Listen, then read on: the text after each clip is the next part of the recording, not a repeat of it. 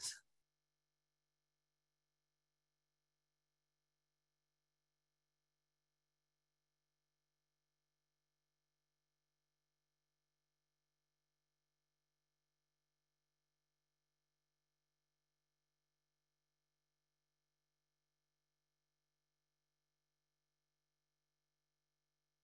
We're going to start here in a few seconds. I'm just kind of letting some people kind of join in here. So we'll start in about 20 seconds.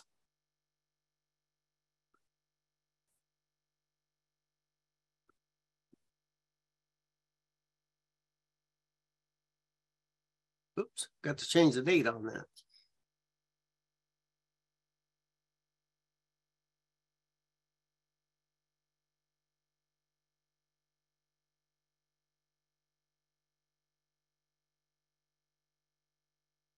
Okay, good morning, everybody. Thank you for joining us today for our webinar on simplified acquisition and micro purchases.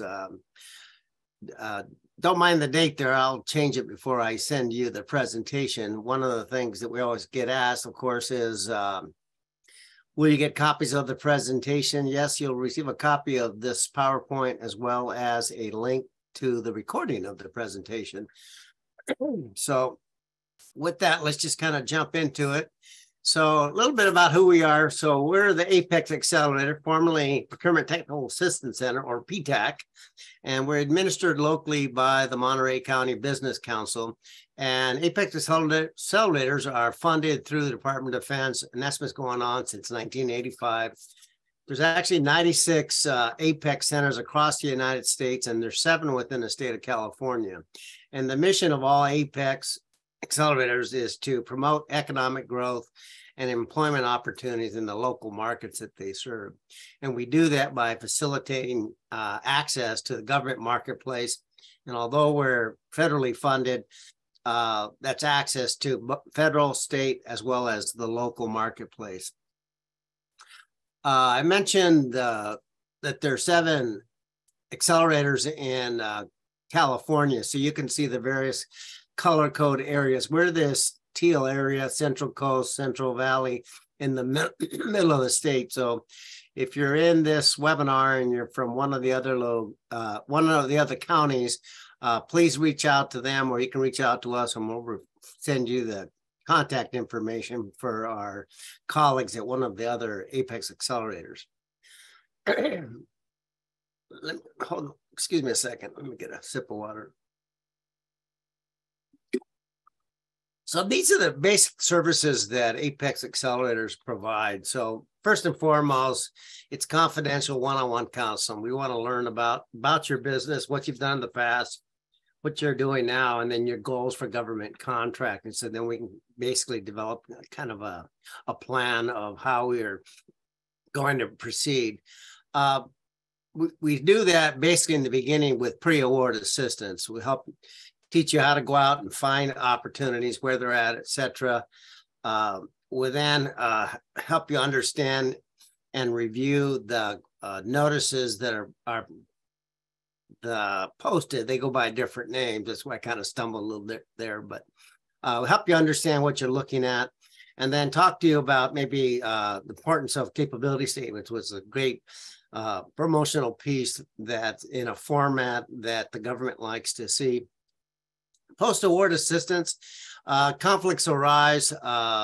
So we kind of help coach you about that, talk to you about debriefs, what those are, and then protests, and to talk to you a little bit about whether it really makes sense for you to do that or not.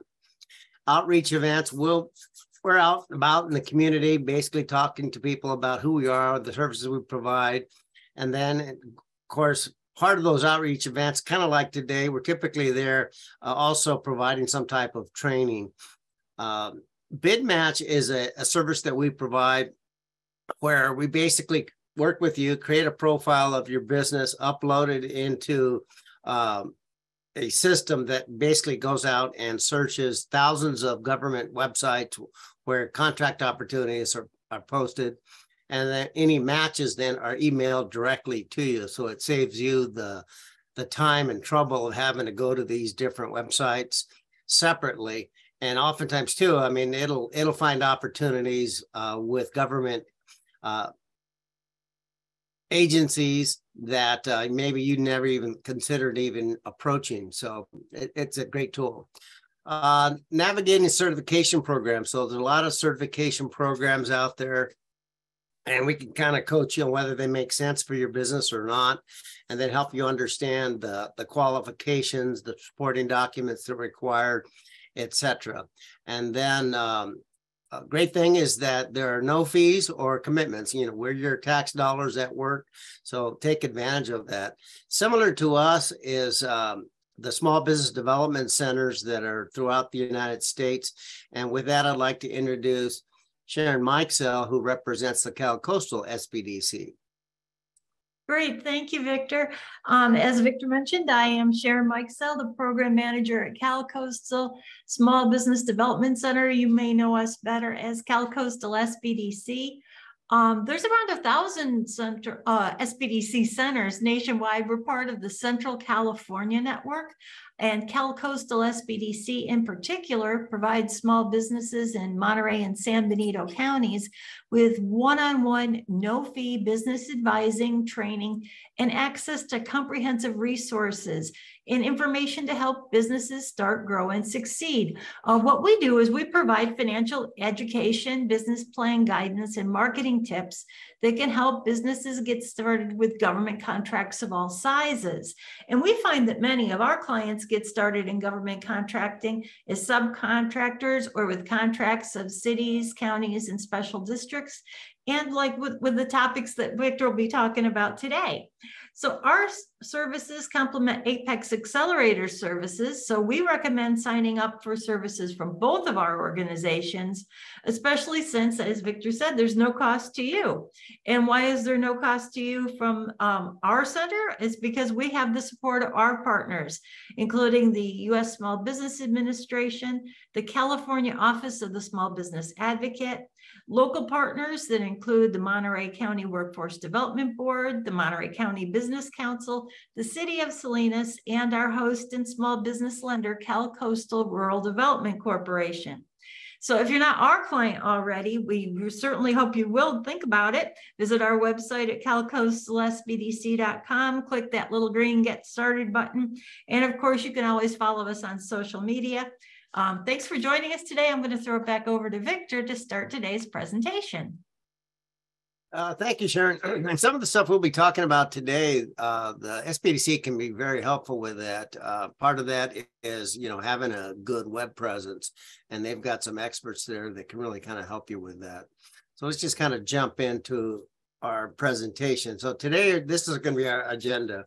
We'll talk a little bit about the definition thresholds of simplified acquisitions and then micro purchases, and then talk about how they're used, why they're used, when they're used, and then just some basic facts about procurement activity by the federal government, and then talk a little bit about, which is important, is how to win some of these awards that are purchased through either simplified acquisition or micro purchases.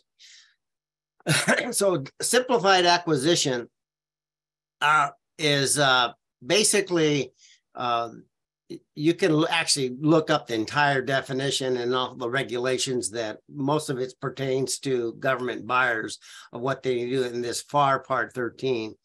But basically, the upper limit of a simplified acquisition purchase is $250,000. So typically you're seeing simplified acquisitions being used between $25,000 to up to $250,000. However, when we're in the state of the disaster response, then it's really imperative that the government can actually use this process to respond quicker. So they actually raised that threshold up to $750,000. During COVID, as an example, simplified acquisition fell under that $750,000 threshold. Now, micro purchases basically are kind of like anything $10,000 or less. And you can see during a disaster response, that it goes up to $25,000. And micro purchase basically is purchases that government is making using basically a credit card. They call it a government purchasing card, but basically it's you being able to take a credit card for a purchase. We'll kind of get more into that here in a minute. So, what's the purpose of, simplified acquisition and micro purchases? Well, government has learned that basically it reduces administrative costs. Or actually, rather than going through this whole process of putting together like what's called a solicitation, which is a lot more work, it just reduces the administrative costs. They can just quickly go out, maybe get 3 different quotes, and then make a purchase. It really helps to improve opportunities for small businesses. So again, it being such an easier process, there's not like a more complicated document like solicitation that we might have to educate you on as far as what does this mean? What does that mean? How do I do this? It's just much more simpler process where you've got a product or service that the government wants. You just give them a price. If they like your price, they say, okay, we'll take it. And then it's done. And per all that is point C here is it promotes efficiency and economy and contracting. So again, it's easier for you as the seller and it's easier for the buyer. And as you see here, and it's kind of repetitive, it just avoids unnecessary burdens for both the agencies and the contractors. So that's basically the biggest thing, is that there's smaller purchases and it just makes it easier for everyone. So let's go in a little bit like, why do buyers like simplified acquisition purchases or micro purchases? Well, oftentimes it's a way in which it's lower dollar values that they're dealing with, so it's a lower risk. Oftentimes it can be a way in which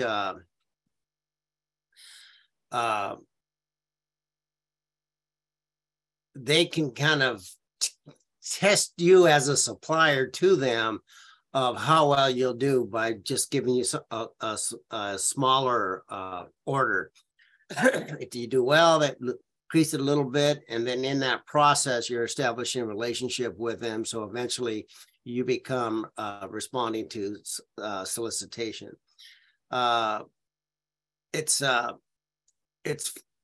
They're flexible and faster than solicitation options. Again, if you've looked into like in sam.gov and looked at solicitations, oftentimes you'll see that it's like 60, 100 pages long for something, whereas this, it's just basically give me a price, and if I like your price, we're going to go ahead and buy it.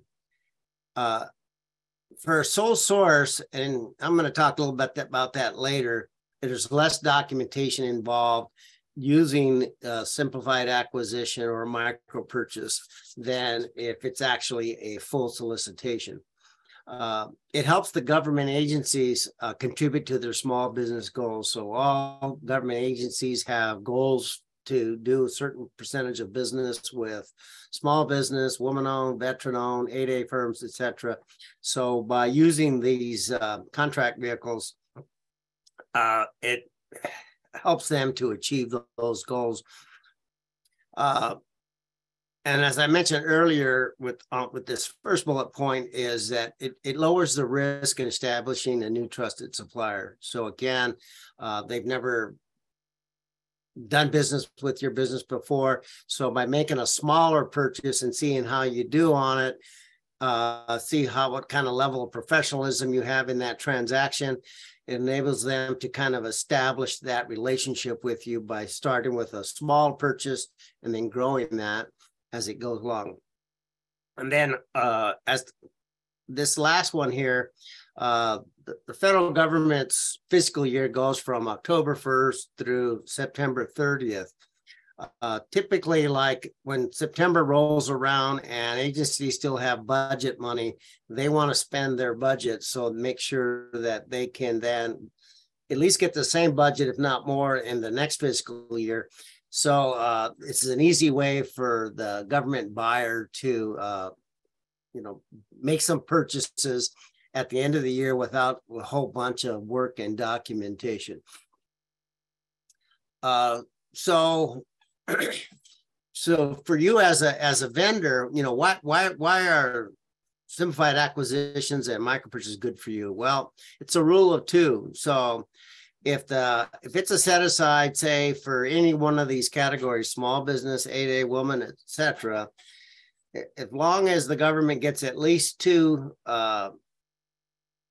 bids or offers or quotes, and if it's less than 250,000, then they'll just pick whoever was providing the smaller number. So it makes it again easier for you to be awarded an opportunity.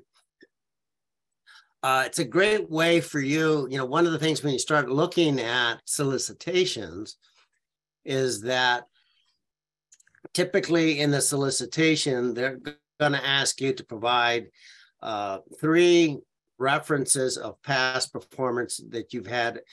And, you can use private sector experience, but ideally what they'd like to see is federal government experience. But it's a great way for you to then create some past performance by some smaller purchases.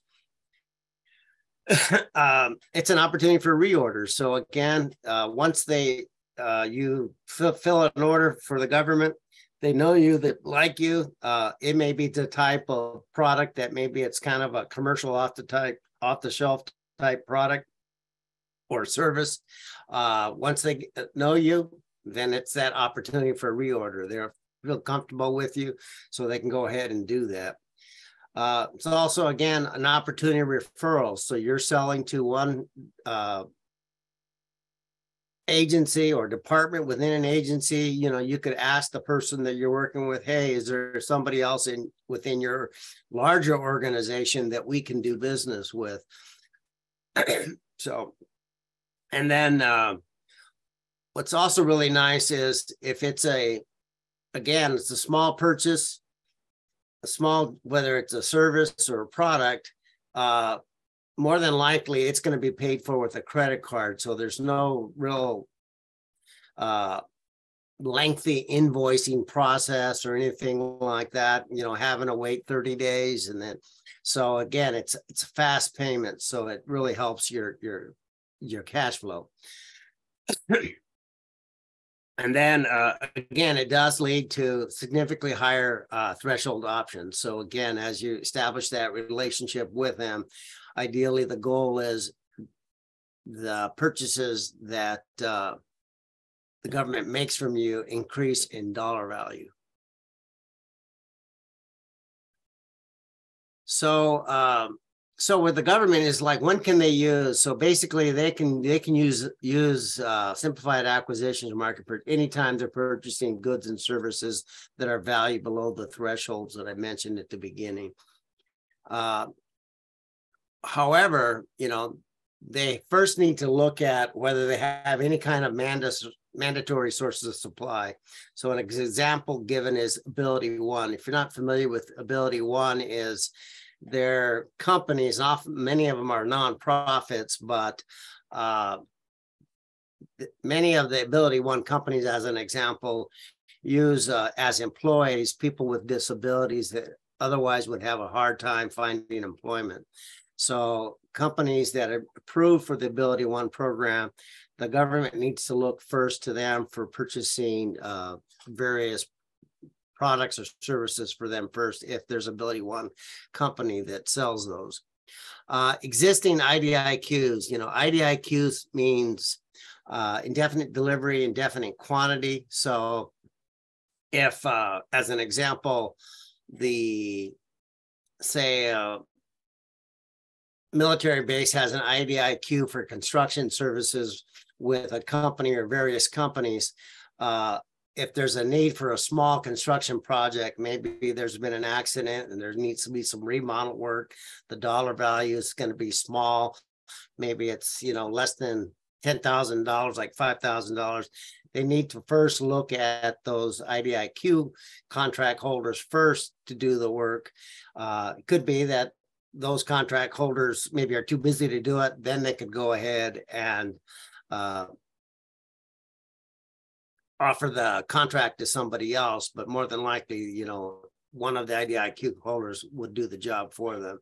And then just other established contracts. So there's other contracts that are long-term that the government has. So they need to basically look there first. So here's just some facts about federal government purchasing. I mentioned earlier how so many purchases are made kind of in the month of September, but like you see here, over 35% of the purchases made by the federal government happen in the last quarter. So that's the month of July, August, and September. So right now we're right in the middle of it. You can see that for small simplified acquisitions and micro purchases, that you can see that the dollar value is really increasing. Back in 2010, it was 7.5 billion that was bought using those methodologies, and now in 2019 it went up to 18.4. And if I went out and did the research and had more recent figure, like say from 2022, I'm sure that number is even greater now than $18.4 billion. This part is important to notice, is that approximately 65% of purchases are not set aside. So what that really means is that when the government wants to buy something, it might be a small purchases, nothing prohibits them from say they want to buy a copier. The copier breaks down, they need one. So they could go to like your local Staples, Office Max, etc., and actually buy that way. So they would be buying it from a large company. So there's nothing, just because it's a simplified acquisition or micro purchases, that forces them to only use small businesses or any of the other set aside categories. So keep that in mind. 75% of the time, simplified acquisitions and micro purchases, they're not posted in SAM.gov. So we know that in SAM.gov, if you're looking for solicitations, basically contract opportunities, that's where you go to look for them. But 75% of the time, they're not there. 25%, you'll see like maybe sometimes a simplified acquisition that's posted in SAM. And so it might be something that it's like a $200,000, $150,000 procurement of something. And so you'll see that. But most of these opportunities, you won't see them on SAM.gov. So if someone ever tells you that there's a place where you can go and see where micro purchases or simplified acquisition procurements are posted, it's not true. It's not true. They're lying to you. And like this next bullet point, micro purchases are not advertised anywhere. Simplified acquisition, 25% of them, you'll see them on SAM, but micro purchases aren't advertised anywhere. And we'll talk a little bit more about, since if they're not advertised anywhere, how do you learn about them and those types of things. And then with sole source awards, it's really, again, small. It's 2.5% against all the small business programs. So it's the 8A, the veteran, women, small business, all those. It's really small. So with that, why is there so few sole sourcing activity by the government? Well, justification. Basically, if a contracting officer wants to sole source something, they have to have a justification, a solid reason to say, we're only going to use this one company for this.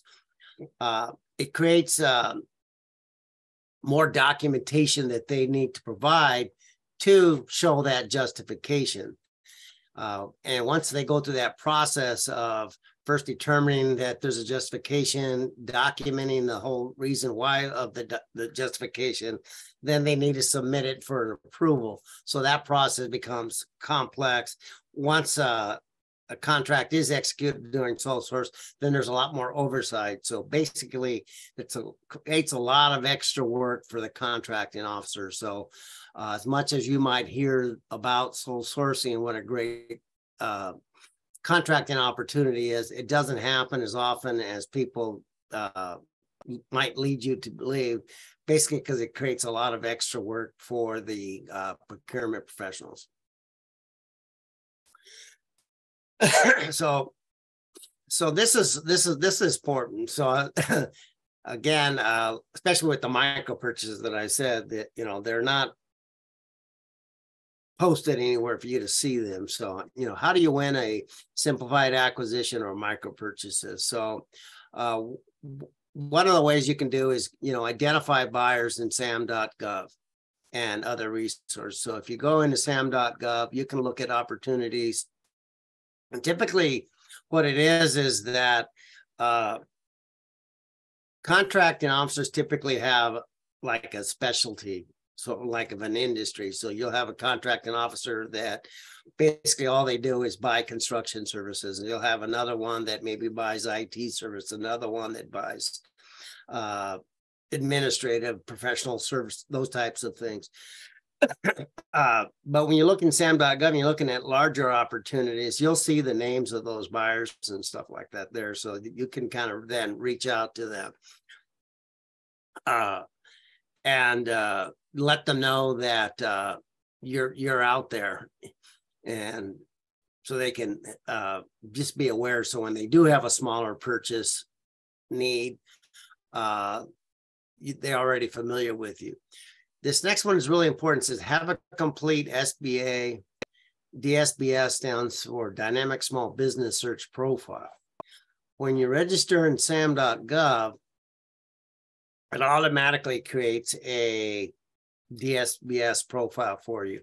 However, the DSBS database, there's a way you can get to your profile and add additional information where you can write, as an example, like a 4 or 5 sentences kind of elevator speech about what your company does. There's a section where you can enter keywords that might make it easier for the government buyer to find you. And then there's a section where you can put in your past performance. So government buyers use that database heavily when they're actually looking for someone. Especially, again, if it's a small purchase, they're going to go in there and they can, search it, sort it by like actually down to like counties if they're looking for something in specifically. Have a good capability statement. You heard me at the very beginning mention capability statement. So as an example, if you identify a buyer in sam.gov, you can introduce yourself to them by sending them an email, attaching your capability statement so that they can get better information about who you are and your capacity and the products and services that you sell. So, we can help you with capability statements. That's what we're here for. Give you examples of good ones so that you can put one together. But it's a great tool. Recently, within the past few weeks, the SBA in that DSBS database that they have actually added the ability for you to drop in a link there that would actually then, by somebody clicking on that, go to your website where they could see a copy of your capability statement that again might give them a better picture of your business and your capabilities. This next one, contact any stakeholders you can identify. So, when you're, conducting business, you want to just kind of like this last one, basically network. You need to let people know that you're in business and share what it is that you sell, the products, the services. Join associations, chambers, etc. If you join like an association or a chamber, don't think that just because you join, all of a sudden, your phone's going to start ringing off the hook as people want to buy from you. But, you need to go on a regular basis. Try to talk to different people every time you go so that more people can know about the products and services that you sell. So that way, when they have a need, they're contacting you.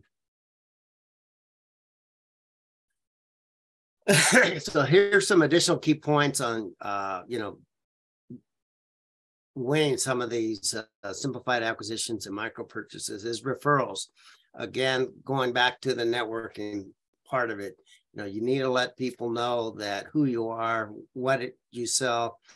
Ask them for their business. If not their business, do they know anybody else that you could potentially sell your product or service to? Everybody knows somebody else. So, establish trust. So as you are out there and you're meeting people, or again, maybe you do land your first small purchase, maybe for a few $100s or a few $1,000s, make sure that you're establishing trust with your customers so that they want to purchase from you again.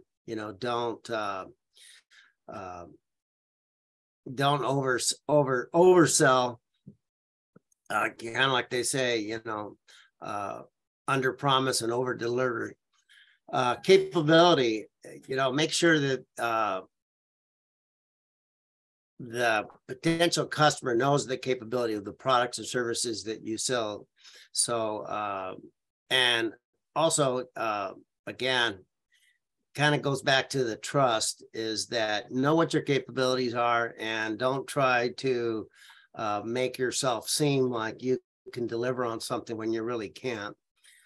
This next one, value proposition. People want to know, why should I buy from you? What is your value proposition? What is it about your product that, helps the customer out? Could be like a good value proposition might be for you that kind of like the last bullet point on the bottom right there is urgency. The reason why the government maybe has contacted you is because they know or want to see that, can you deliver, within the next day or two? We've got an emergency, say again, like our copy machine broke down. Can you get over here to fix it? Or can you bring us a new one? Those types of things. So talk about what value proposition you have. A lot of times the products and services that are purchased using like micro purchases in particular are the types of services and products that typically it's going to be driven by the lowest price is going to win the contract. So keep that in mind. Past performance, again, that's key. Nobody wants to be your first customer, whether it's in the private sector or the government sector, but start thinking about that and having that handy. So if somebody asks you, who have you sold to in the past, be able to provide that information quickly to them. Again, ideally, if it's in the government marketplace, maybe you're selling to the city, and all of a sudden the county wants to know, hey, who else have you sold to? You say, oh, well, I've sold to the city or the school district. Makes them feel more comfortable. So again, ideally, if your past performance can be another government entity, that's great. If it's not, more importantly, is if the product or service you provided to someone in the private sector kind of matches the product or service that the government is looking for. Persistence. So be persistent, but don't be a nuisance. So again, buyers are busy people. You want to make sure that they know that you're out there, the products or services that you sell, but don't be upset if you send them an email and they don't get back to you or anything like that. Just put it like on your tickler file. Every 3 months, you just send them a nice, polite, hey, just checking in to see if you need our product or service. Something will happen where all of a sudden they will need your product or service, and they'll remember that you've been professional and just letting them know that, you know, you're out there ready to do business with them. And again, know your pricing. So again, typically, especially with micro purchases, the turnaround time is really important. Just like I was talking about the disaster recovery, you know, there's a reason why all of a sudden that upper threshold jumps from 250,000 to 750, because how quickly you can provide those services is really the most important thing at that point.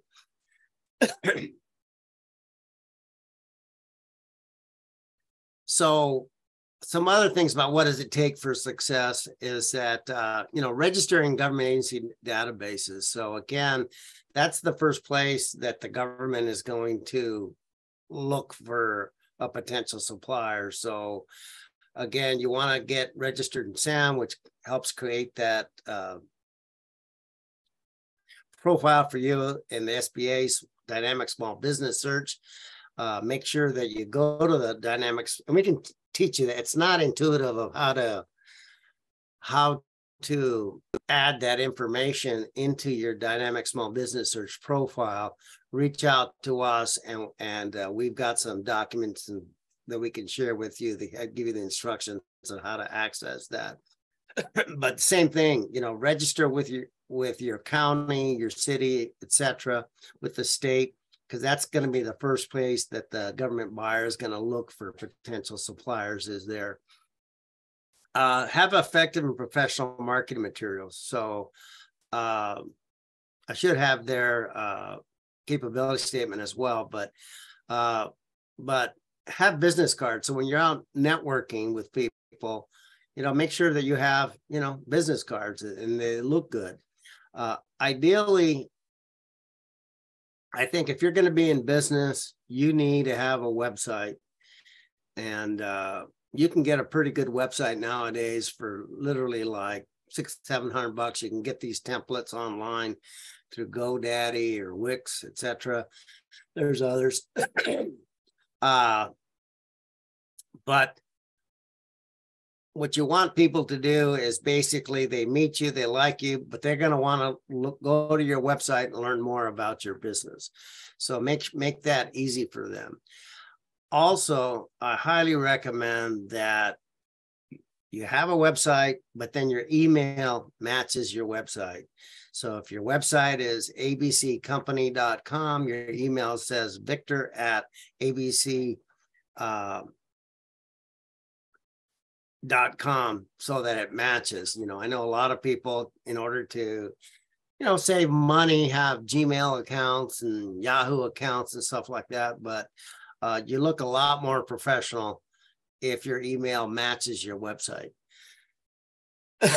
Again, it's a print. The print could be, again, it could be that capability statement that we can help you put together. It's a nice way too that you can put a nice capability statement together so that you don't need to actually go out and you know, necessarily hire a graphic designer and come up with some fancy brochures and stuff like that. The capability statement will do that for you.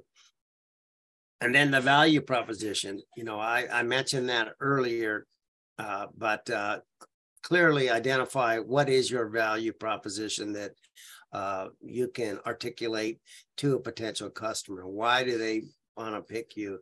Part of that, you can ask somebody that you've sold to in the past, a good customer, and say, hey, why did you pick us? And they'll tell you why they picked you. So that can then help you identify what your value proposition is. Like I said earlier, be persistent, but, you know, be patient, but persistent. You know, again, don't become unprofessional if you don't hear back from buyers. But again, be patient. They'll need what it is you sell at some point.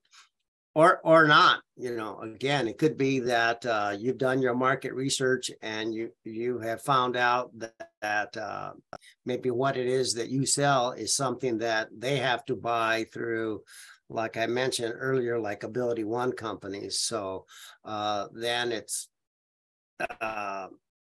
don't waste your time trying to sell to the federal government if they have to buy from Ability One. Then focus your efforts on maybe selling to the city, the counties, local school districts, the state that don't have those types of requirements. So keep that in mind. Be web savvy. I always kind of say this with being web savvy, and it's because, and actually I'm doing a presentation in 2 weeks about how to find government opportunities that I will walk you through various websites, but not all government entities use the same terms for the same thing. So some good examples are the federal government calls a contract opportunity notice, they call it a solicitation. The state of California calls it an event.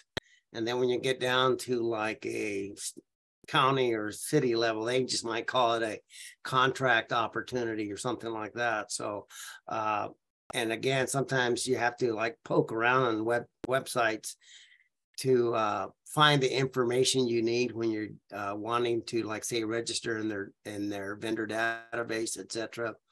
And then also just realize that sometimes you think you've found exactly what you're looking for, and you click on a web page, and then all of a sudden you get an error message that this page is no longer there anymore. So just be web savvy.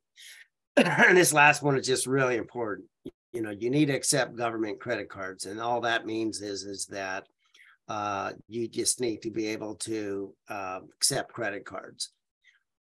That's, again, the government actually have individuals that they call it a warrant, that basically is the dollar limit that they can purchase anything for. So somebody might have a warrant up to 10,000, somebody might have a warrant up to 100,000, and others have warrants that up into the millions. But the government, some of these individuals, will make like a $200,000 purchase and pay for it with a credit card. So make sure that if what it is that you sell might fall into a category of micropurchases, simplified acquisitions, that you have the ability to take credit card as a payment.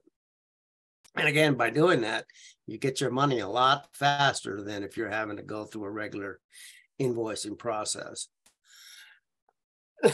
So what not to do? We're talking about what to do, and now let's just a few things here on what not to do. So shotgun approach. You probably get emails like I do where basically no one's really even done the homework, and they've sent out an email to hundreds of companies, and like the ones I get, is it's obvious that they don't even really know who we are and what we do, but they're trying to sell me something.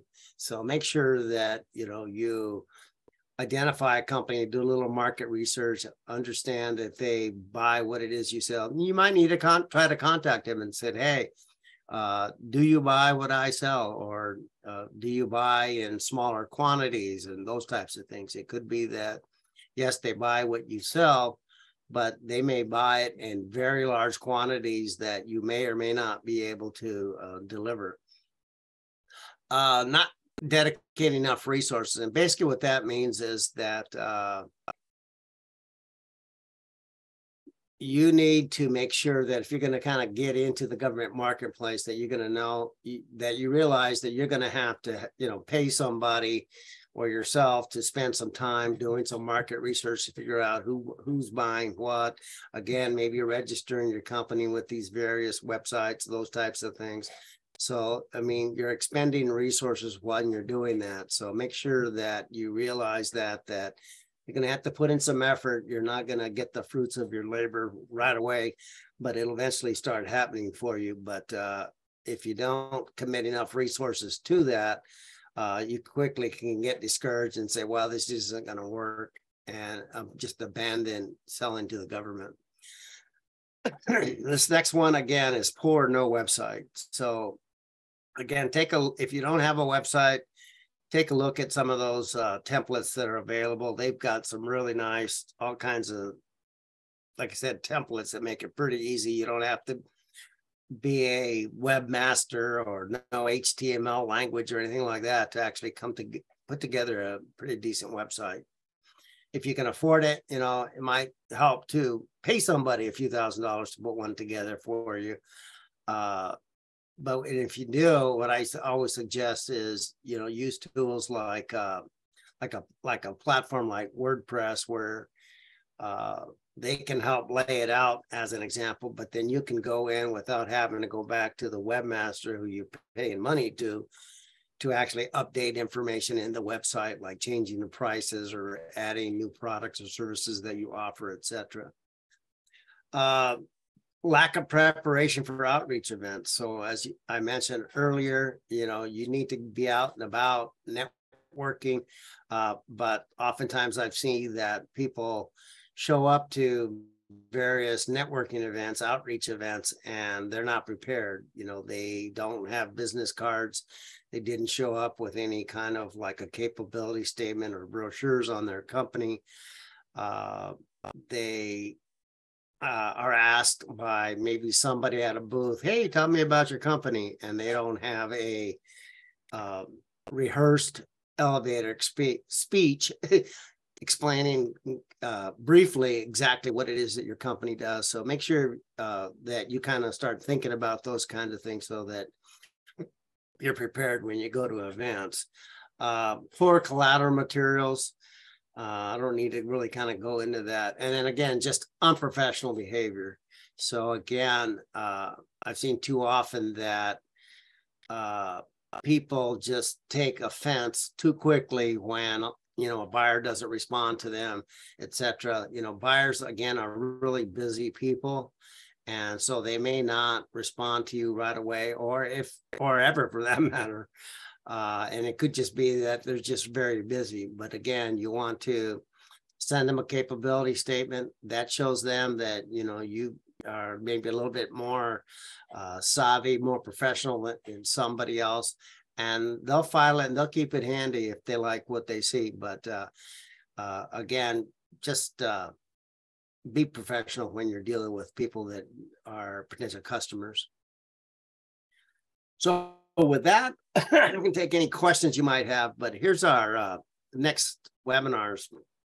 Actually, they kind of tie into what I was just talking about, but how to find government contract opportunities in 2 weeks is, again, I'm going to take you to like sam.gov and kind of show you where they post their opportunities there, what to look for when you're looking at them. And then likewise with the state of California's eProcure website, and then a county and a city. So she kind of show you the similarities and differences and how they're used.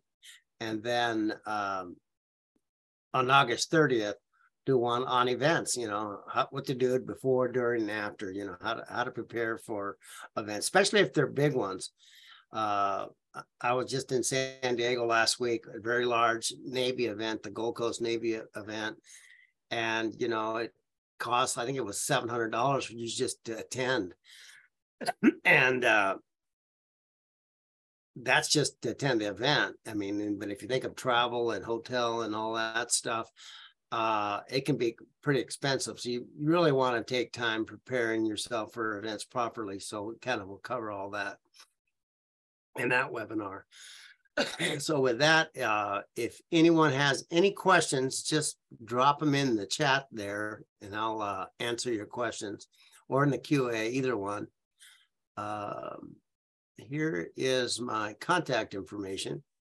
So if you feel more like contacting me directly with your question, you can do that too. But as I mentioned earlier, you will get a copy of this presentation. And then, oh, the email is wrong there too.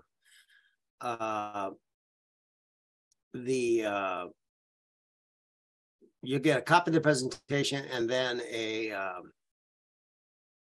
a link to actually the recording of the presentation as well, if you want to listen to all this one more time. Well, I'm not seeing any questions.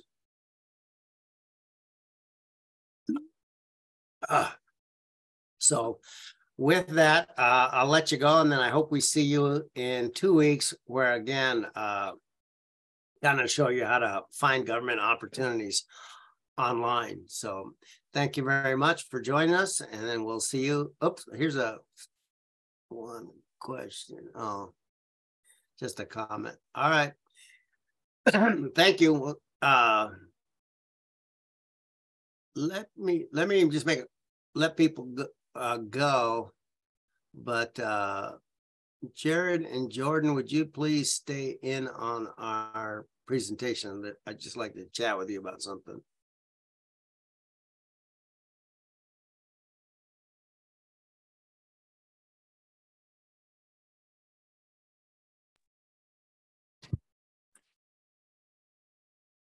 We got 6 people on.